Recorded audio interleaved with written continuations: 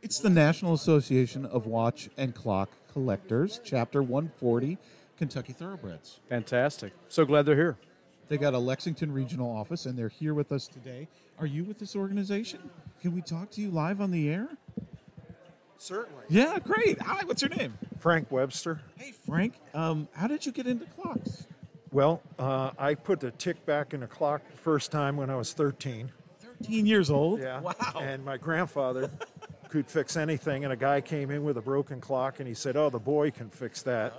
So that's where I started, but I've been with local chapter of the NAWCC, Chapter 35, for about 15 years now. Is that right? And actually was part of the team that did the restoration of the tower clock at the L&M train station.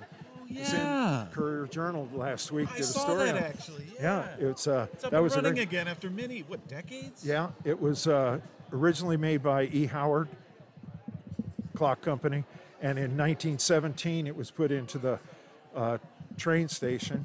The original clock was a Seth Thomas, but the fire destroyed it. Okay. So then this was the replacement, and we found it in a closet. And when I saw it, it was like, wait a minute, this is a tower clock. We got a project. Yeah. And so, yeah, but we've worked on a lot of public clocks here in Louisville. And Have you ever been up in our clock tower here at the University of Louisville? I am actually the only approved horologist on the supplier list for U of L. Yeah. I've done cool. tall clocks in the chancellor's office and one in the health office outside over by the baseball stadium. Yeah. Wow. Now, but when you got started at 13, I wanted to ask, is this an activity that's best for people with small fingers? No. No. No. Dexterity doesn't matter? No. In fact, You need the right tools. people have asked, oh, my hands aren't steady enough. Yeah. But when you're working on a bench, you're leaning on it with your forearms, so you're really only moving your fingers. So yes, you can do a watch. In fact, Okay. what time is it?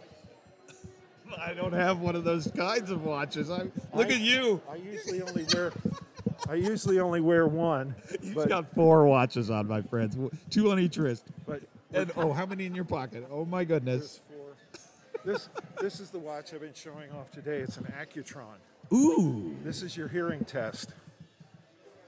Oh, I have terrible hearing. Okay. It doesn't tick. It runs on a tuning fork. So it's a high pitch. I'm never going to hear that. But yeah, but that's what it is. So it's good. Yeah. And we just show off things to people. So, if you find them at your garage sales, you find them at yard sales, estate sales and stuff, and you go, hey, this is a really cool little thing. There is a group of people here in town that would love to mentor and help you learn to clean it, restore it, put it onto your wrist, wear it, and show it off. 1960s Timex. Wow. John Cameron Swayze. Wow.